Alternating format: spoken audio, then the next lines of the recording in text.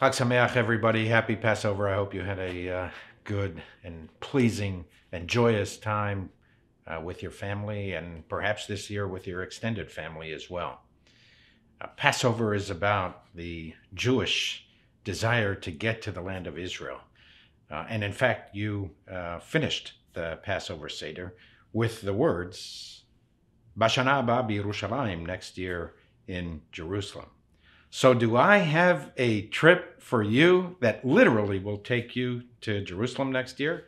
I'm holding in my hand the draft itinerary for our trip. We'll be leaving the last 2 weeks of December.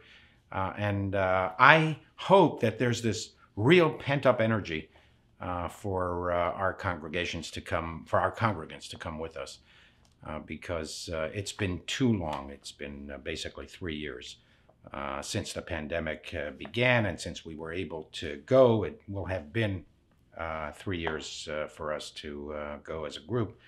And I promise you, this mission is going to be the time of your life.